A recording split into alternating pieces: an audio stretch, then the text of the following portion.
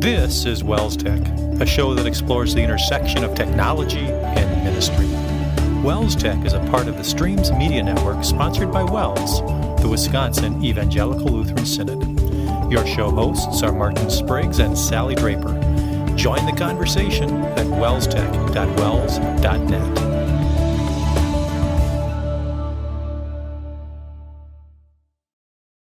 WELSTech is back and better than ever in 2015. This is episode 374 for January 6th in the new year. And this is Martin Spriggs and a show about technology and ministry.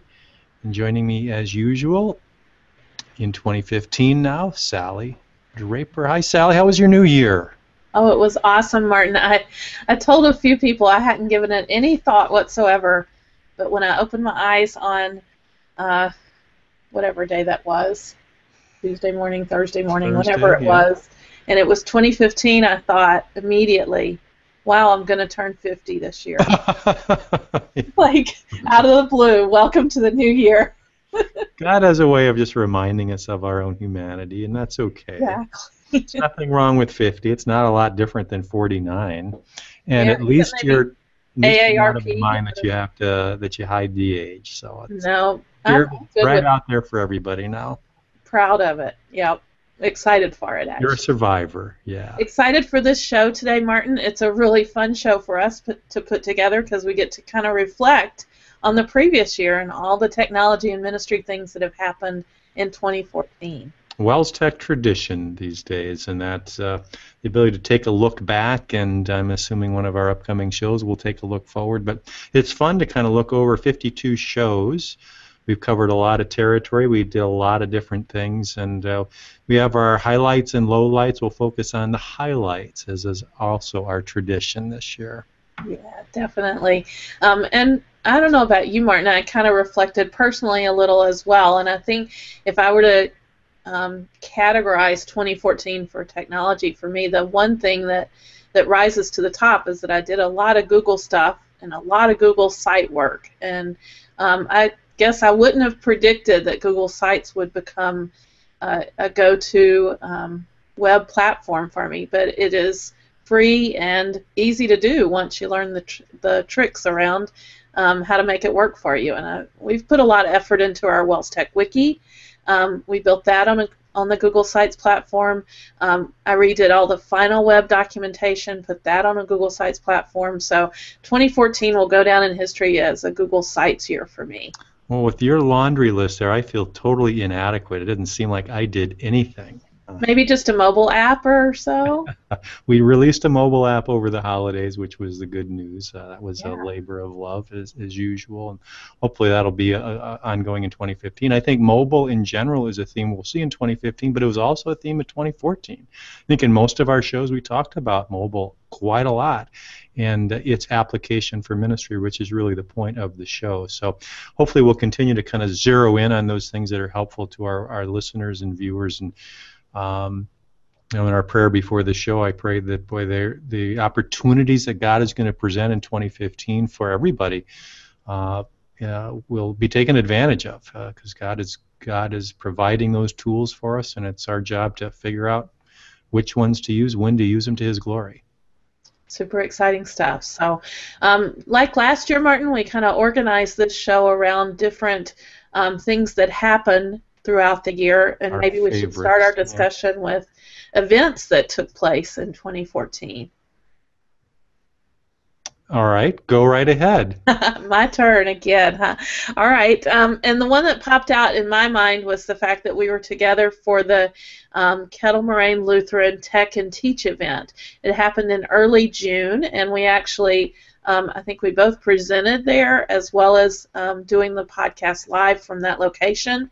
We kind of corralled a few of our WELSTech friends, Kurt Gosdick and Rachel Pearson, to sit in with us on that show, and talked about all kinds of cool stuff. It was a good day and a great chance to be around maybe 200 or so educators from the Kettle Moraine High School Association. Yeah, and that reminds me that James Karlofsky at the time was at Kettle. He was kind of the brains behind that effort, and which was really a good thing to see. It was, right after school was over, and they decided we're going to spend some time talking about technology in the classroom, and they had a lot of good people come in and give presentations. And now James is up at New Ulm kind of doing the same thing, that technology focus. And it's interesting how God moves his people around, and to the good of the kingdom there as well. So it was, yeah, I enjoyed the time as well. That was one of my favorite moments, just kind of the interview process of, having other people around and getting other people involved with the show, friends of the show. So.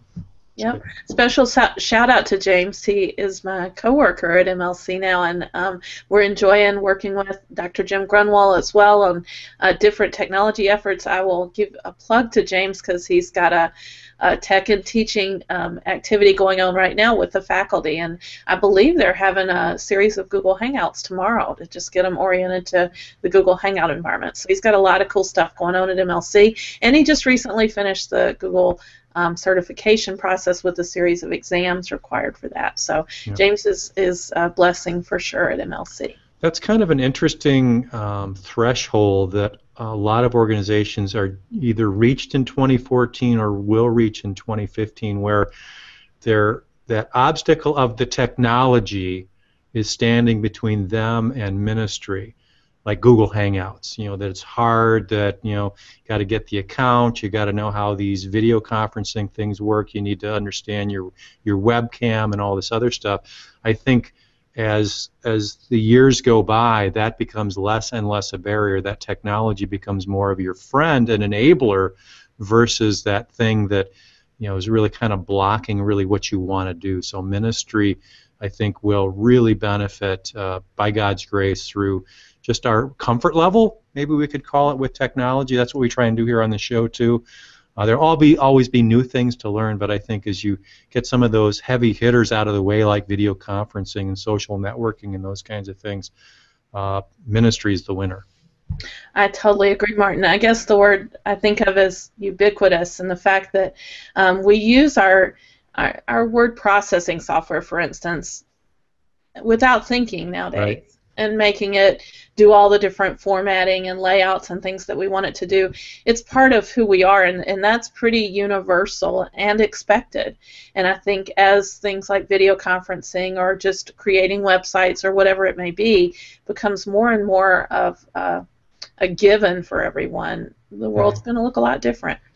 That's probably a good segue to an exciting event coming up in 2015, which we began work for in 2014, and that's the WELSTech Conference, July 9th to 11th. We're just kind of nailing down all the speakers and workshops, and all of those topics that we're seeing are really, could be very helpful in ministry, whether that be in the classroom, or in the church, or in outreach fields, or wherever. Just getting a lot of smart people together to give those presentations, and there's not a one of them that I think we've got on the docket now, of however many we've got, 50 or 100, that are that I wouldn't mind sitting through, and I'm sure I would learn something from. Definitely. So if you guys are just learning about the WELSTech Conference, you need to head over to wels.net/WELSTechConf, CONF. And what you're going to find there is information about the dates, July 9th through 11th, the location, Country Springs Hotel and Conference Center in Waukesha, Wisconsin. Pricing will be $199 for conference, plus your travel and lodging will add on to that somewhat. But there's a form you can fill out and give us your name and email address, and we'll let you know as soon as the registration opens up. That'll be early February 1st. So just about a month away when you can actually start registering for the conference. So really get it on your calendar and begin the conversations with the leadership at your church or school to help you out with the cost of sending you there. It'll be worth every penny, and it really is a deal for everything that you're getting with the meals and the presentations and the opportunity for networking. Just a really good 3 days if you go to the pre-conference workshops, which are also a bargain if you take a look at the site. So. Good deal. Should we move along to what's the next segment here, Sally? Well, maybe we should talk about some of our... I'm sorry, I didn't hear you. You want to do tech and ministry next, that segment? That. Except I don't see it on my mind map. Oh, I do. New and notable tech wiki migration, that was the big one there. Absolutely, Martin. Hit the nail on the head with that, and I actually have it up on my screen. I'll do a quick screen share for those watching the video. You can get to our WELSTech wiki now at welstechwiki.gapps.wels.net because it is on Google's site. We include that gapps in there for our domain name. And we reorganized the wiki. It was kind of the wild, wild west. There was a whole lot of great information in our prior wiki, but it wasn't very organized at all. So now you can jump to Bible, church, communication, infrastructure, office, planning and policy, or school. Those are our main categories, and as you drill down into any of those, then you can see sub-level pages and get to all kinds of great information about technology and ministry. So do check it out. The great news is you can easily request an account. There's a link at the top to request an account. We'll get you added to the editing privileges on the wiki, and then you can go in and add your information wherever it may fit and help us keep it all up to date and current. After all the work we put in over our summer series, Martin, we definitely want the wiki to represent things well. Grow and grow. Yeah, I was updating one page today and referencing another. Somebody was asking about copyright information today, so I pointed them to our very lengthy copyright page there on the WELSTech wiki.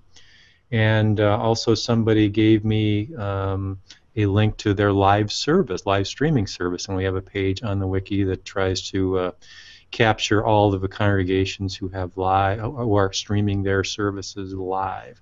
And I'm sure that's woefully incomplete, so if you want to take a look at the wiki and that page in particular, and if your church is live streaming, let's get it up there on the page for everybody to check out.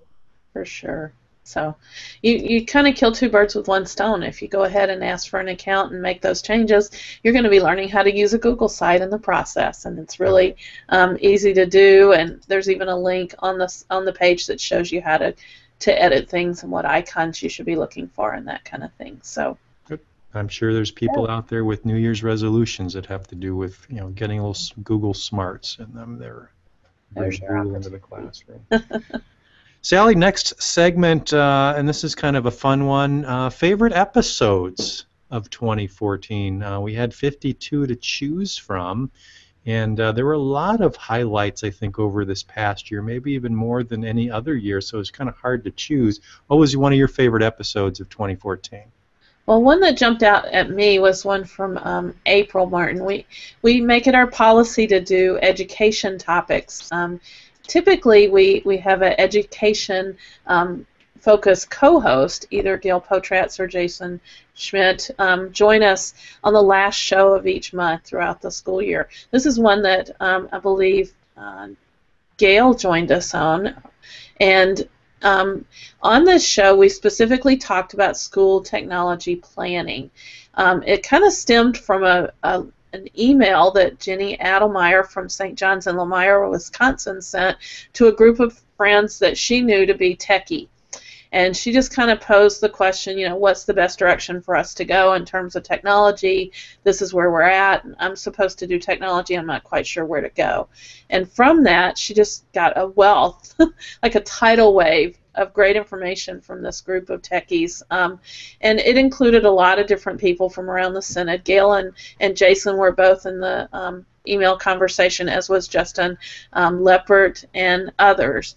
And so what we did was we kind of compiled all that great information, and we actually put together a slideshow out on SlideShare that had the information in it, and posted it out there. And this one jumps to mind in particular because this slideshow actually has had almost 900 views, 899 views since that April release. And I thought that was really important and pointed to the fact that there's a lot of people in Jenny's same shoes.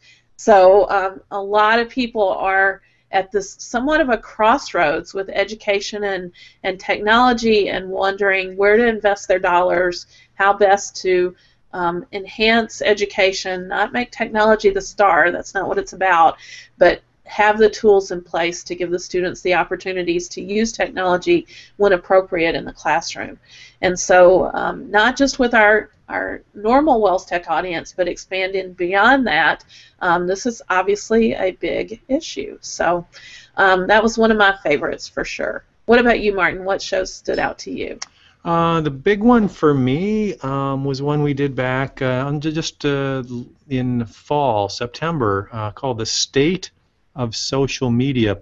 One of the neat things about this show, this WELSTech show, even though we have WELS in the name, is sometimes we get, we certainly have viewers that aren't WELS members, but sometimes we get people to interview that aren't WELS members either, and that was the case in this show where we had Lauren Hunter, who was a social media consultant or a church technology consultant. And it's always kind of nice to get fresh perspective. Not that I don't enjoy our WELS-based guests because they bring a lot to the table as well. But it's sometimes good to get a little fresh perspective, an outside perspective.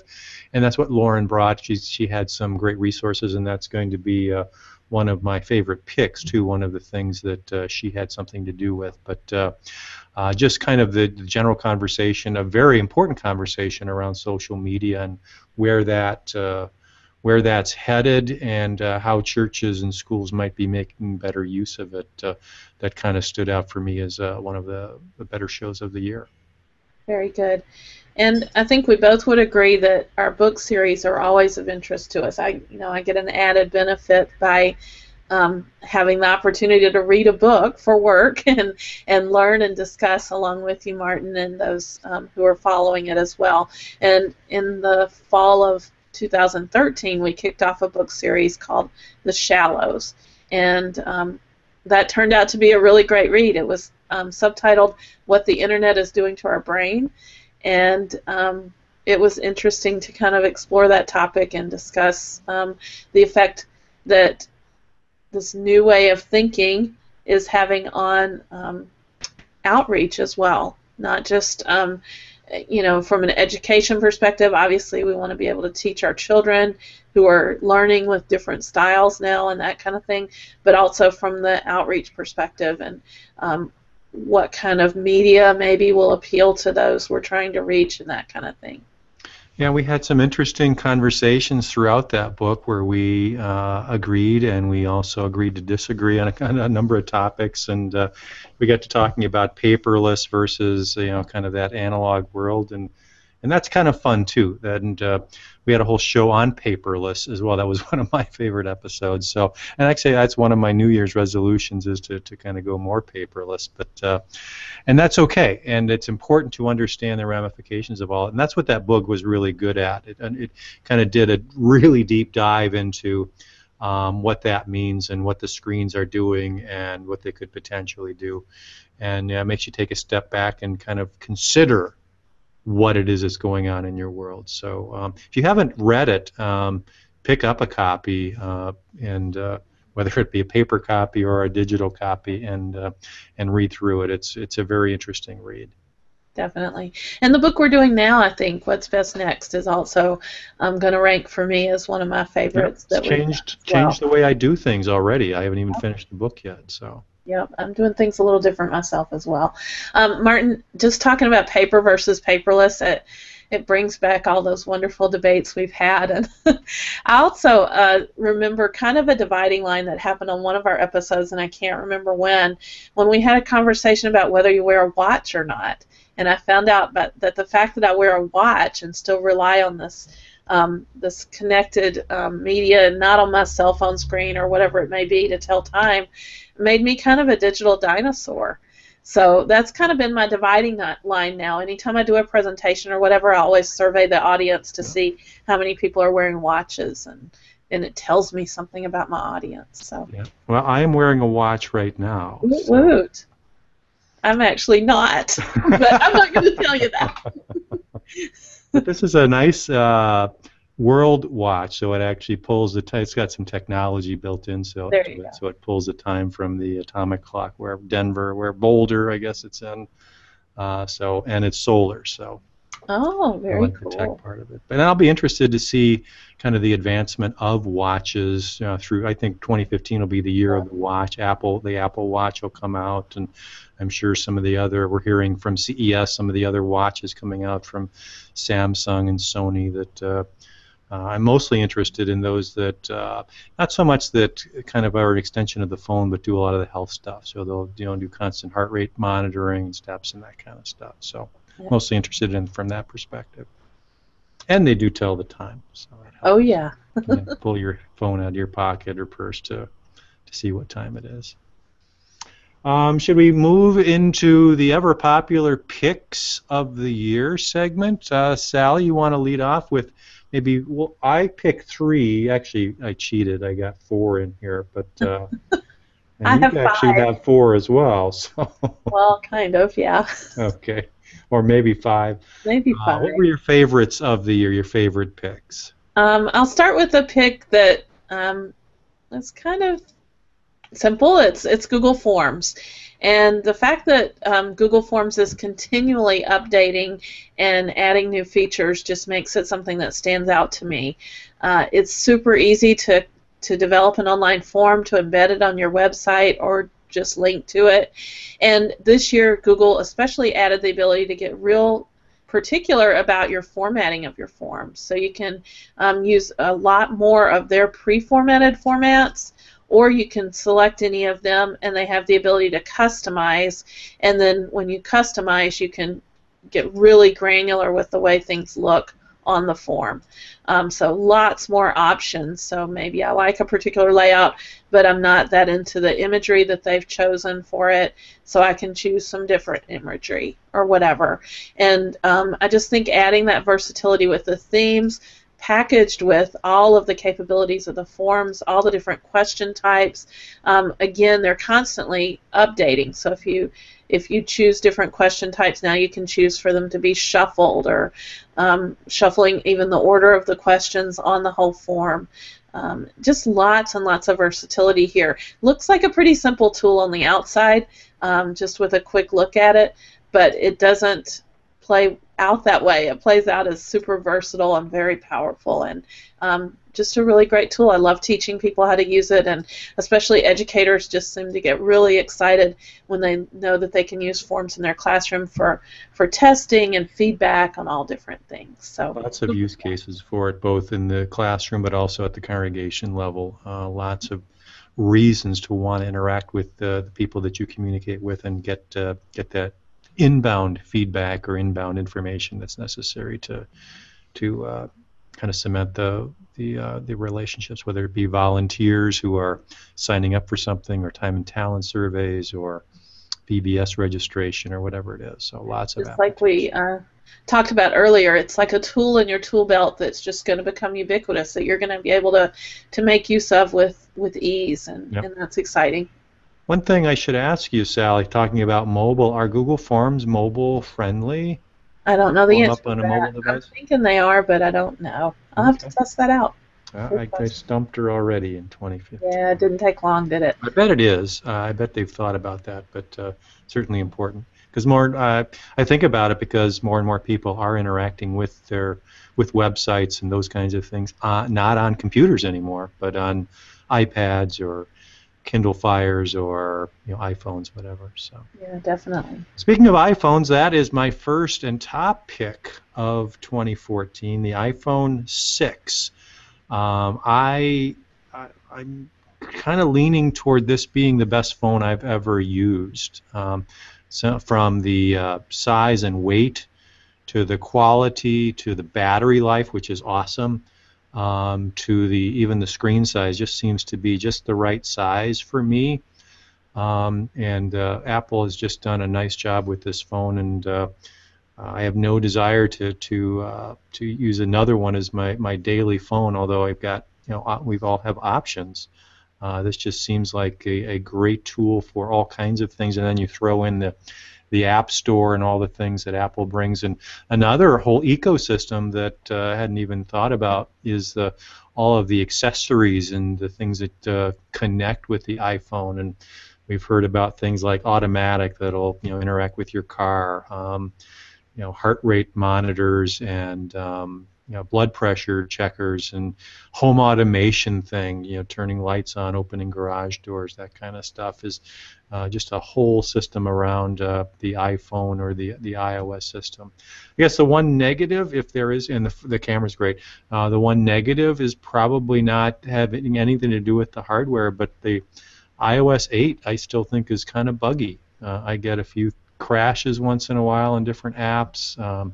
Keyboard gets a little wonky. I had that problem today when I was trying to type in OneNote on the iPad where I only had half a keyboard to work with, and I couldn't close it, open it. I had to close the whole app down and restart it. So I'm sure Apple's working on that, but this is one of the buggier operating systems that they've ever released. But that aside, I think this is a great tool both for communication but also as a ministry tool.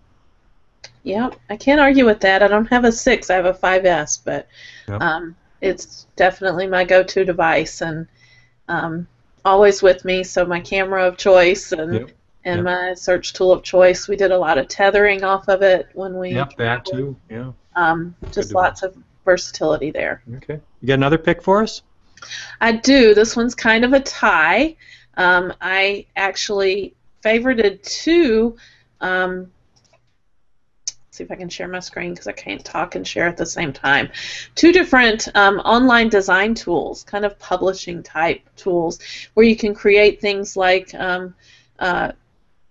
imagery for Pinterest or whatever your area may be. The first one that I like is Canva at canva.com, and I did just different things. I'm showing on the screen an example of an image I found at Pixabay, which is a free image site, brought it in here and added some Bible verse to it. So just a really easy way to share a pretty picture on your Facebook page or whatever it may be. And they just have a large variety to choose from, a lot of different layouts and things that you can apply easily, but then you can also bring in your own imagery, and they have a lot that's available at a fee as well. So you can use some of their imagery for paying like $1 an image or whatever it may be, but you can also just use their layouts, delete their imagery, and add your own free imagery that you've obtained. And it's pretty straightforward to work with. You can add all kinds of text, different kind of background textures and things if you want to go that way, or you can get to your uploads. So pretty straightforward and fun to work with, and an easy layout. Awesome. I also favorited PictoChart at pictochart.com, which is more of a infographic kind of building tool. And I have on the screen an example I built to promote some technology training at MLC, just to show different types of training that were going to be available throughout the school year for our faculty and staff. And so again, I started with a pre-done layout and just edited to make it fit our needs and our terminologies and things like that. So if you're looking to build some infographics, or if you're a teacher and you want to give your students an opportunity to build infographics, I think PictoChart is definitely a good way to go. And lots of really creative layouts that you can take advantage of there. So two different web-based tools for free for creating graphics. Yeah, the Canva, the first one you mentioned, I think is a great tool for those congregations that maybe want to amp up the game a little bit when they're promoting, let's say, a sermon series or a particular Sunday. Get that out on the website, keeping the website fresh with good imagery that represents a theme for the Sunday, whatever. A lot of people think, well, I don't have any artistic talent. It's going to be a real challenge for me. I don't know how to do Photoshop. I'm not a graphic designer. But tools like that really put it within the reach of almost anybody. The ability to grab an image and a Bible verse that is relevant to the topic of the day and come up with something pretty professional. Absolutely. And I'm not sure about PictoChart, but Canva does have an iPad app. I've used it on my iPad as well, and it's very similar to this web experience and easy to do on the iPad as well. So Cool. definitely. Let me do a quick screen share. My pick, I also have a co-pick, by the way. If you can do it, I can do it. Because they're not related, but they're on the same platform. And one of them is Day One, and this was a recent pick of mine. It's a journaling app that will work on all of the iOS platforms. There is no Android. I don't think there's an Android version. Let me take that back. Maybe they do have one, but I'm thinking not. So on iOS, so iPad, iPhone, Mac laptops and such, beautifully done and very straightforward journaling app where you click a plus button and you start typing. You can add images, you can add tags so that you can retrieve previous posts. There are reminders, there's a whole timeline, the ability to share as well, so you can write up a post and share it via Facebook or Twitter, so it can act as a kind of a journaling tool but also a social networking tool where people can click through and see online versions of something that you journaled about or an image that you took. Just a really simple, elegant way, and I've been, since I've started using it probably a month and a half, 2 months ago, been fairly faithful in keeping it up to date, at least an entry a day, and helps me in my Bible study as well as my prayer life too. So it gives me an opportunity to write through that, and that's kind of kept me on on the beam, so to speak, with my on my spiritual journey as well. And I've done different kinds of journals before, paper journals, and used OneNote and whatever, but this one seems to be sticking, and I like the way they've done it. I like it that it nags you. I use Day One Yep. too. Yeah, you use it too, right, Sally? I do, and it'll remind me if I haven't. And it will, never every day it will. Mm-hmm. My second kind of related pick, and a pick that or an app that I'm using a lot every day, one of those everyday apps, is MyFitnessPal. Ever since my bout with the heart surgeon, I've really watched my calories, and MyFitnessPal is just one of the best apps at allowing you to count calories pretty easily, because that can be really burdensome to try and count those calories every one. But they have a huge database, and you can even when we get a recipe online or whatever, Debbie picks a recipe online and makes it. Goodness knows I can't make it. She does.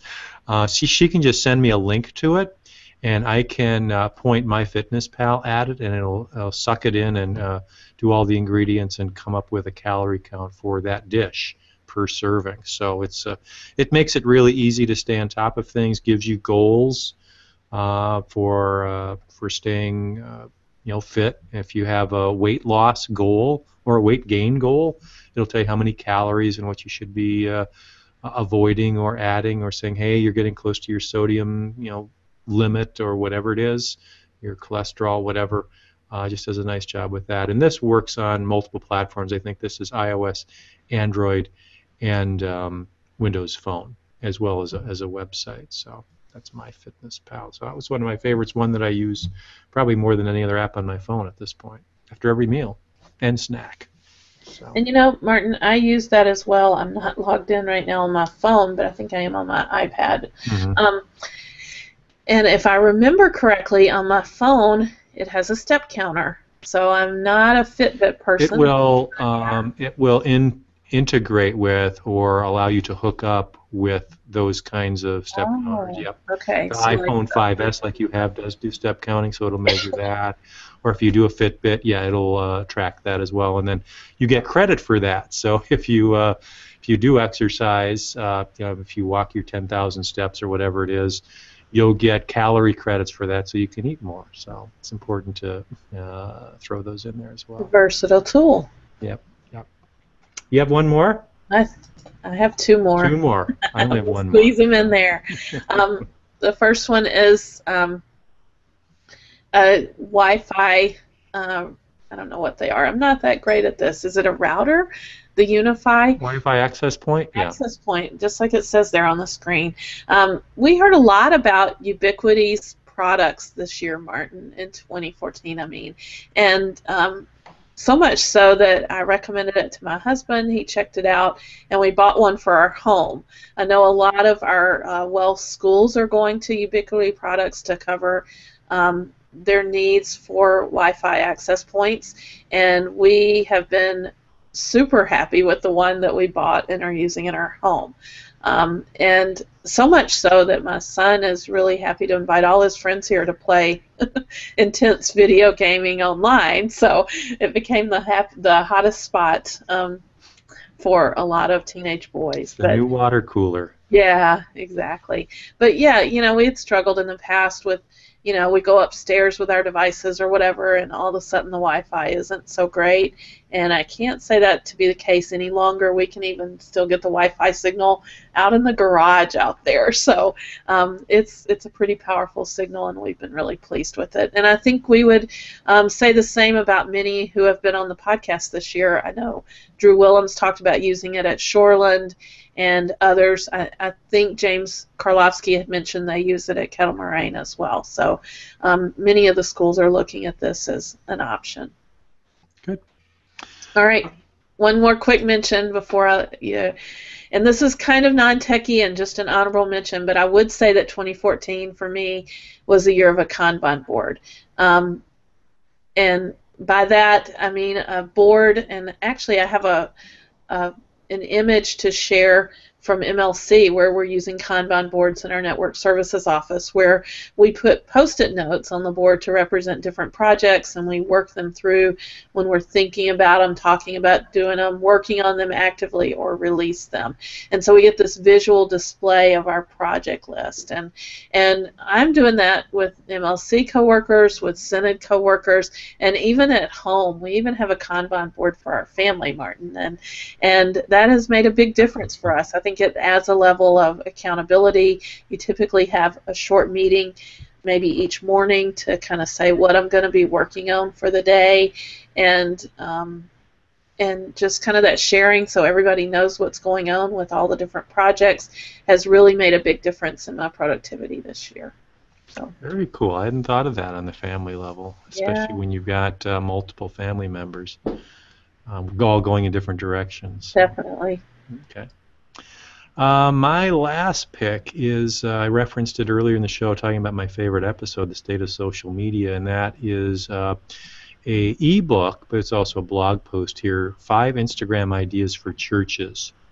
There's a whole series of these ebooks on different social media topics, Facebook, Twitter, Instagram. I picked Instagram because I believe that is really something that's going to be front and center for a lot of churches, and trying to figure out how to use imagery in their ministries. And Instagram is the platform, the social media platform for sharing images.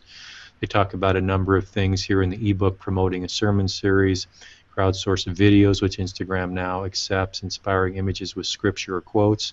You use the Canva tool that you talked about, one of your other picks. Instagram youth ministry games, lots of different ways to use Instagram, and this whole ebook series I would highly recommend. Lauren Hunter was on the show and talked about them, and she co-wrote, and I think it's worth a look if your church is interested in figuring out how to use social media in your ministry plan. These books would be a good place to start. Excellent. What's next, Sally? Are we going straight to community feedback? We could certainly do that. We have exhausted. You make it sound like I'm skipping something, though. We did, I guess, maybe make quick mention of the fact that there were several contests that we ran in 2014. We had some people walk away with some great prizes thanks to the WELSTech podcast, and we all benefited greatly because the contests were around ministry resource ideas, listener reviews. We have a whole page with links to all kinds of reviews on different products and software solutions and websites and all kinds of things. And then we did a pastor's tech survey where we learned from pastors all the different tools that they're using. So through those 3 channels throughout the year, we learned a lot about new tech and ministry ideas. And so congrats to the winners. We gave away HymnSoft, we gave away a Nexus 7 tablet, and an Apple TV during 2014. Very good. Yep. So Now community feedback. Definitely. Time to jump to community feedback. All right. First up, we heard from someone you know, Martin, Pastor Dan Whitty down at Risen Savior in Lakewood Ranch, Florida. Yep, that's my brother-in-law. What did he have to And say? he had a recommendation for those who are interested in MuseScore. MuseScore is for Open source notation software, music yes, notation software. music notation software, and there is a new beta release of MuseScore 2.0 beta 2, so they've already been through one round of beta. They're back with another round of beta, and there's lots of new features. There's a video here that you can watch that they walk through many of the new features that are there and tell you about some of the things that changed even since their beta 1 release. So if you're a MuseScore user or are interested in some music notation software, check out this beta release and perhaps it'll do the trick for you. They've got versions for Windows, Mac, and it says Linux packages are on their way. Good. Very good. Thanks for sharing that. Next up, we heard from our friend Perry Lund, who teaches at Evergreen Lutheran High School, and he pointed us to highschoolcube.com, and it says that this site is for sharing high school moments live for free. So if you're a high school and you don't have live streaming yet, perhaps this is a solution you can use. highschoolcube.com. I know Minnesota Valley Lutheran High School is also using this now, Perry. Perry mentioned that they started using it with an iPad, streaming from an iPad on a tripod, and that's exactly what MVL is doing. But now he's purchased a couple of handy cams, Sony handy cams, and I think you can get these at a fairly reasonable price and get some really more professional quality imagery into your live stream. So we'll be waiting to hear from you, Perry, about the results of some of those enhancements that you're doing to your live streaming. And just another quick shout out to Perry. I read last night that he and his wife were at a restaurant and their car was broken into, and he lost his Mac and iPad, unfortunately. Oh, wow. And, you know, I give him all the credit. He says they're working through resetting passwords and security procedures, and I guess it's just kind of a warning to us to always, you know, be aware of our digital commodities and be able to respond if something drastic like that were to happen. So we be careful, and also, you know, there is definitely software out there that you can install that would give you the ability to remote wipe that, so that that data, once they turn it on, is going to be gone. So that would be, especially if you do any kind of traveling or you run the risk of that. I know airports are notorious for that. It'd be good things to think about in the new year. Not the first time I've heard of it happening, unfortunately. So, right. Yeah. All right, our WELSTech listserv has been a bit busy these days, Martin. We heard from Ryan Rosenthal, who teaches at Faith in Fond du Lac, and Ryan is working on a teacher's conference presentation on Web 2.0 collaborative tools. And in an effort to enhance his presentation, he put together, guess what? A Google form. And he'd like for you guys to all go out and take his survey. So we'll include a link to that. He says he'll share the results with those that participate, and we can all learn together from this data that he gathers about Web 2.0 collaboration. Great idea. Great use. Also on the listserv, we heard from Leslie Bergerman. She says that her husband Mark is looking for some simple accounting software, preferably free, and this is in relation to the LutheranScience.org website and nonprofit organization that he's a part of. So they're just looking for something simple to keep up with some of their accounting functions with that organization. And so if you have any accounting software recommendations for Leslie and Mark Bergerman, then feel free to share them, perhaps on the WELSTech listserv, or if needed, you certainly could email WELSTech@wels.net, and Martin and I will get that email routed to Leslie and Mark as well. So. Great. And then finally from the listserv, just a last-minute entry from Kathy Weigold at Christ in Oakley, Michigan. And Kathy says, my church is looking to change our membership management software. We currently use Microsoft Access, but Office Pro is so expensive that we'd like to move to something with a smaller price tag attached, aka free. Any suggestions? And interestingly, Martin, I think we do have a suggestion that, I mean, there's Yeah, lots of if you different want to ways. stay with Office products, you can go the free route. Office 365 for nonprofits, we've talked about in the past. You have to kind of live in the in the cloud, which may suit their needs. I mean, it's essentially the same as choosing um, Google, the Google products. So you are living in the cloud. Um, there is also lower cost options. I believe it's $2 a month for the suite for nonprofits if you qualify. So you can investigate that. We'll put a link in the show notes. But there's you don't have to give up the quality that you get with the Microsoft products just because of price, especially if you are a nonprofit. So there's opportunity there to explore that. So you don't have to kind of go a totally different direction. Definitely. All right, I'm going to jump then over to Digo, where a couple of links are worth mentioning. First, from Tim Gablehouse, the left-sider download. He says it allows you to move your Windows controls to the left. As he moves between Mac at work and Windows at home, I'm always moving to the wrong side of the window to minimize or close it. This tool will fix that problem. So check out left-sider. I'll show a quick screen view of that. If you are mainly a Mac person who wants your Windows to behave a little bit better so that your brain isn't scrambled, it's a free download, it looks like. So check it out. Speaking of Digo, Sally, this is a little off topic. I don't know if you've been in Digo lately and tried to add things to lists. That has changed. That whole paradigm has changed to this thing called an outliner.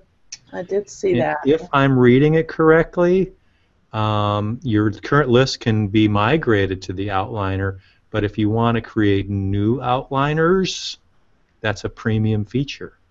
Oh, wow, and that's something I've made use of a lot. Yeah, I'm not real happy about that. If that's true, I don't know if any of our listeners or viewers have any experience with that. It just happened in December, so I hadn't been there in a couple weeks over the holidays, but I was putting together a list of different links I wanted to take. We were doing a little antique shopping. I did some research and wanted to create some links to different shops we were going to visit, and I couldn't actually add it to a list.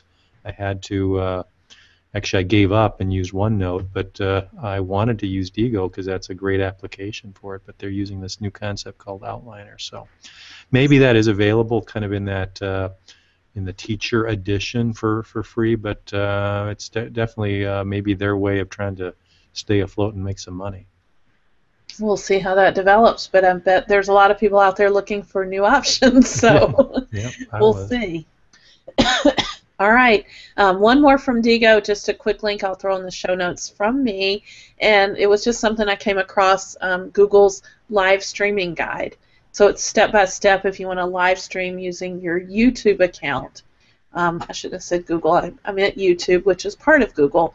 But specifically with your YouTube account, you can live stream if you are in good standing, and you can turn that on in your account features, and then it walks you through how to make use of that. Yep. Basically using the same technology we use because Google Hangouts, goes up to YouTube. Right. And I'm about to lose my voice. I've got one more. Dying over there. One more to go. You can do it. Share. It's from our great friend Jason Schmidt, who said, I don't know what rock I've been living under, but I just found Twitter Analytics. So he tweeted us the link, analytics.twitter.com. And if I can make my screen share work one more time, you can see our analytics for our WELSTech site. So you can see how much engagement you've got, how many link clicks you have, and those kind of things. And you can actually promote things. You can see your tweets and replies, all kinds of things about engagement and that kind of thing. So looks to be very thorough. I know I've looked at Facebook analytics quite a lot, but I never knew there was Twitter analytics to this extent. So check it out. I don't know what those numbers mean that you're showing there, Sally, but it looks impressive. 1.9K impressions over a 28-day period. That sounds good. It does.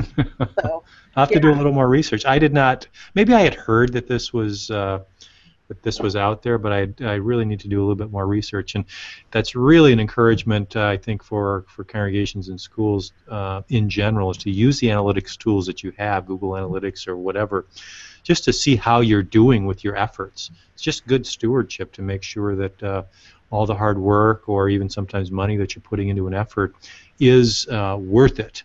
So you want to make sure that the strategy is sound, and you can do one of those touch points is to figure out how to see how many people are watching or visiting, and if it's not the numbers you want to see, either stop doing it or do it differently, change your strategy. Very good.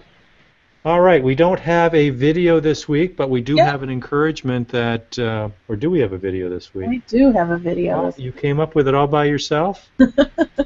Just a surprise. Which you normally do. No, I don't. Oh, there it is. It was off the screen. What's our featured video this week? It's actually from our friends at Divine Savior Lutheran Academy, which is down in Durrell, Florida. Quite the school they have going down there. Yeah. Beautiful website, divinesavioracademy.com. And I came across this promotional video for their pre-K program.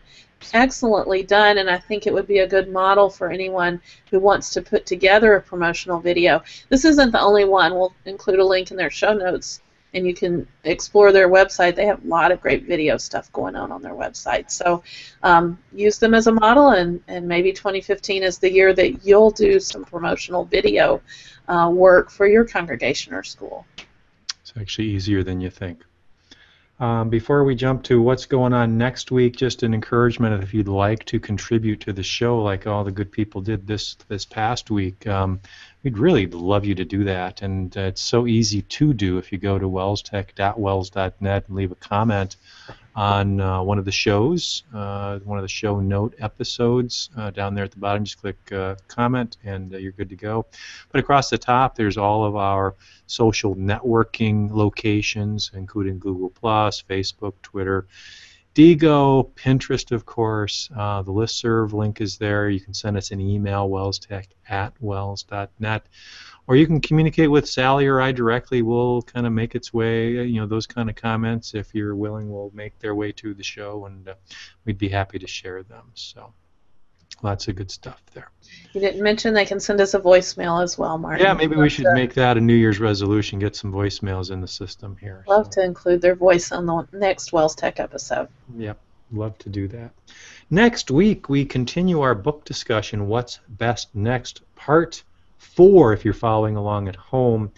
What is it called? Architect, Create a Flexible Structure. That's the A after the D. What is it? D-A-R-E. The acronym is DARE, and last time we did Define, so this is Architect. Yep. And this one I found, I think I've turned the corner with this book, Sally. It's a little suspicious, and it got a little too, he made a point, but he made it too many times, I think, in these chapters. Now, this chapter, or these chapters that we're going to talk about, really resonated with me and kind of actually changed my behavior for the better, I hope. So I think you're going to want to tune in next week and listen to us talk about how to architect that daily, how you pick and choose what goes on during your day, and how you might structure that. So tune in next week for that. Good discussion. Looking forward to it. Are we out of ammunition here, Sally? I'm out of voice, so we better stop. Okay. Thanks, everybody, for joining us in the new year. We look forward to hopefully one that God will bless for us here on the WELSTech podcast. See you next week. Bye-bye.